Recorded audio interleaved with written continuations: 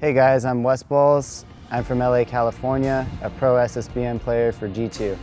So for me, the Smash community is a place where I was able to use all the time and effort that I've been playing with the game to show everyone what I'm capable of.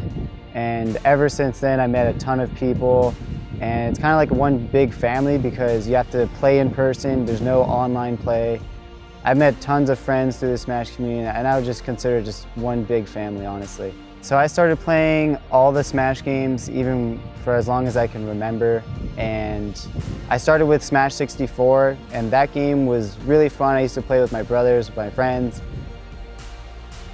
Once I got older and more versions of the game came out, like I've played all of them, but Melee to me was the most exciting, it was the most fast-paced. Overall, I just enjoyed it the most. When I first started joining the tournament scene and started playing at these big tournaments, it was around 2014.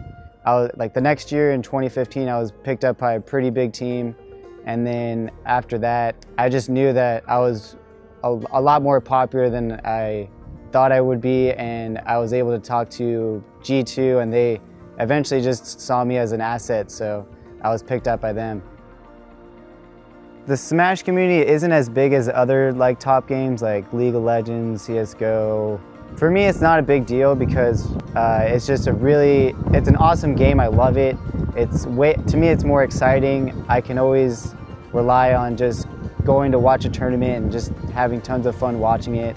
It'll always be something that I love, and maybe one day it'll get bigger, who knows, but we're always growing. We've been growing ever since 5 years ago when we got into Evo. So yeah, it's just really good game, and it will continue to grow because it's so much fun.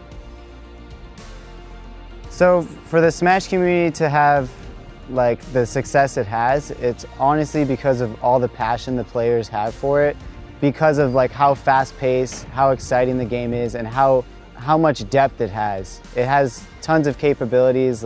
You're always learning something new. There's no one meta that beats all. You can always figure something out, and a lot of people feel the same way. Every event you go to, everyone's excited, everyone's happy. Those are the main reasons why these tournaments are so fun. Everyone feels the same way, and it's just tons of fun being here.